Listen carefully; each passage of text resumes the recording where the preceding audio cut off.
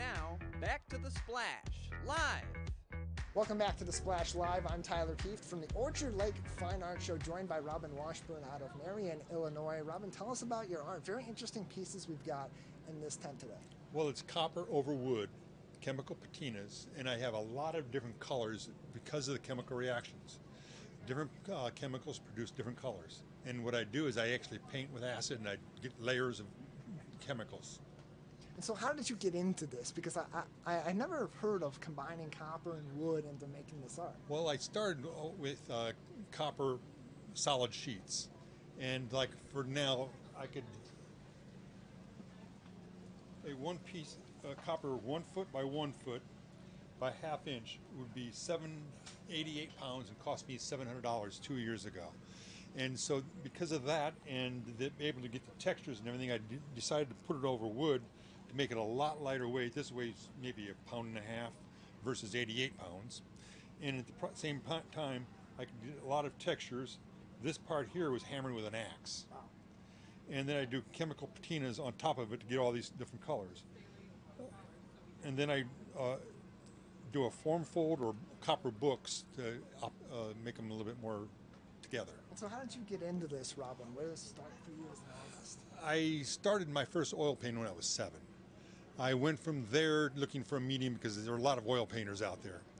And I started doing things like food service management where I made ice carvings. And I just kept on looking for a medium until I found copper when I was 50. And I just fell in love with copper because of all the things you could do with it.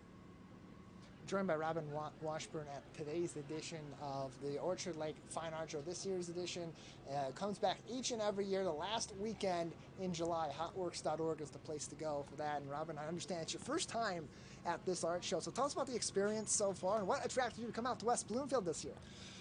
The clientele, for one. And I've been talking to Hotworks for years about doing their shows. And I finally decided to do it. I'm trying to cut down. I did 15 shows. Now I'm cutting down to 5 or 6. And this is one of the ones I've added this year. So doing 15 shows, like you said, you've been doing, that's a grind. It's a lot of getting out in the community, but it's something that I found from talking to artists that a lot of them enjoy for a variety of different reasons. What do you like about the art show scene in terms of being able to sell your art and discuss it? Well, the art fairs allow me to actually talk to the patrons. And the patrons actually get to see the work and me. And galleries, you can't do that. It's just, and they're representing everybody else as well as me. And here I'm representing myself. And so part of your artist journey that, and you explained a little bit of this earlier, was doing a little bit of exploration, stepping outside of maybe the usual paths you've gone down to create art in the past. So in terms of these younger artists or up-and-coming artists that are looking to explore maybe different mediums or different approaches to creating your art, what sort of advice would you have for them as they're going on that journey? Play. Find something you like to do and just play. Keep on playing with it until you fell in love with it, and then do it. Robin, we appreciate it. Anything else you'd like to say about your art or about the art show experience? No.